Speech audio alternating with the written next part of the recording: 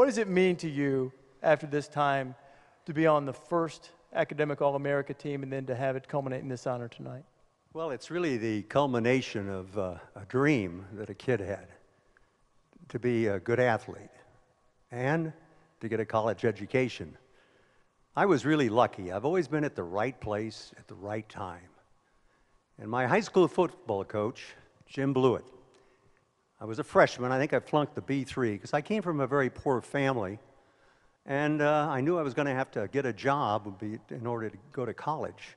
And I was in a shops course. And Jim Blewett called me into his office. I was in spring practice. I flunked the B3, that's why I was in spring practice. And that was the 10th grade, by the way. And he said, Nunis, you want to play football for me? And I said, yes, sir. He said, well, you get yourself in an academic course. And I said, well, sir, I'm in a shops course, blah, blah. He says, look, you keep doing what you're doing, you'll get a scholarship. I'll be honest with you, I didn't know what a scholarship was. So I got the scholarship, and when I got the call from Dick Enberg, it was such an exciting evening for me because I thought about Jim Blewett at that time. And when I got the call to get a scholarship to the University of Southern California, which was right in my backyard, I went to Manual Arts. I called my coach and I said, Coach, I just wanted to thank you for getting me prepared for college football. And by the way, when I started playing football, I called him again and I said, yes, sir, thank you very much, because there's a huge difference between college football and high school football. We heard in the video that you described your injury as a fortunate accident. How were you able to avoid the what if? Reese, I was, I've always believed very strongly that something good comes out of something bad, and I believe that I've always been at the right place at the right time. I wanted to be a coach, and if I hadn't broken my neck, I probably would have gone on and been a coach. And I wound up being a coach with a great winning team. And I wound up my career being able to work for a wonderful guy by the name of Walt Disney, who was just the most wonderful guy in the world. In fact, I was looking for a job, and there were no jobs for coaches after I graduated. I was getting my master's degree, so I put in my application for a job for the summer, I thought, and I was walking through the halls, and here's Walt. He said, don't I know you, young man? I said, yes, sir. He said, what's your name?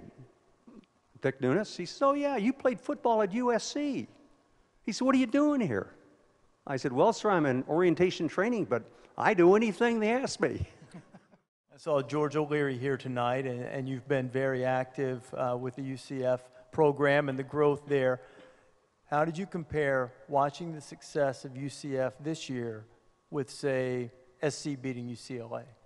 Well, that's a tough question, but first let me say that I have a USC tie on and a UCF belt.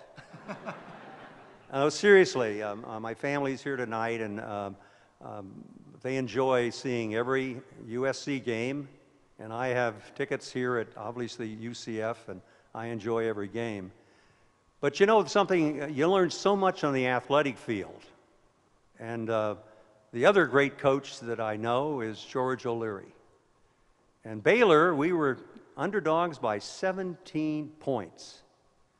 I didn't make a bet. Gosh, I should have. But I didn't. You didn't hear that. I know it.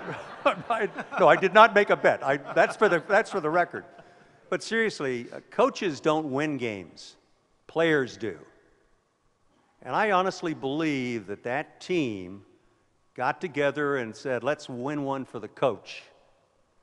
And you know, it's the reason for it, the coach came here 10 years ago.